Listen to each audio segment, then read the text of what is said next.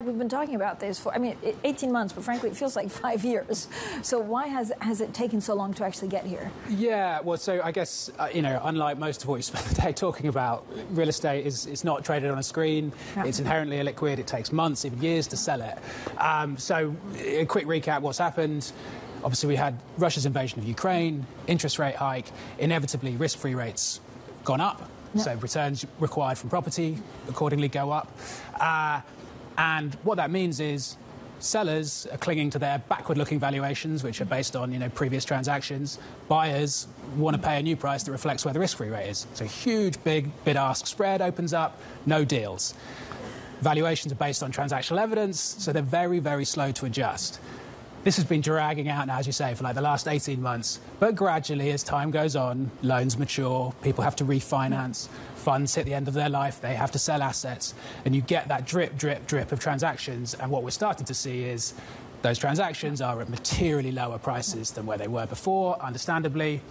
And eventually, banks have to acknowledge what that means is there's going to be some impairment in their real estate loan book. So that's where we are now. Banks are starting to provision for expected losses. But Jack, so how big are these provisions? Like, again, do we fully have an understanding of the exposure of who to what, or could it turn ugly quite quickly? So no, we don't have a perfect picture. I think, as ever with real estate, it's worth bearing in mind it's an inherently local asset class, and the sort of worst part of the market globally right now is the US office market. Also, the US has the most transparent debt market. So we have a reasonable sense of who's exposed to US office in particular. I guess what's been interesting recently is that's not just US lenders, that's European lenders, Japanese lenders. So there's risk of spread there. What we don't have yet is a real sense of how significant the hit to lenders could be in Europe. We've had individual isolated events. Signa, the big Austrian luxury group, has collapsed. Julius Baer has written off its entire exposure there. But there could be more to come. So, Jack, is this mainly basically because of the link to U.S. commercial real estate, or is this commercial real estate in Europe that then needs to be provisioned?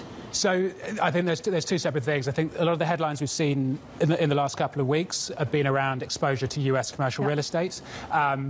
And I think, as I said, we have to bear in mind that the operating environment in the US and Europe are very different. Vacancy rates in the US office market are very high. In Europe, they're rising a bit, but from a much, much lower base, so not the same concerns. But we do know that, bond yields, gilt yields have moved out substantially over the last couple of years, and real estate prices have not yet corrected to the extent that reflects that. Now, will they fully move in lockstep? We'll see, but if they do, inevitably, there is going to be more distress for European lenders.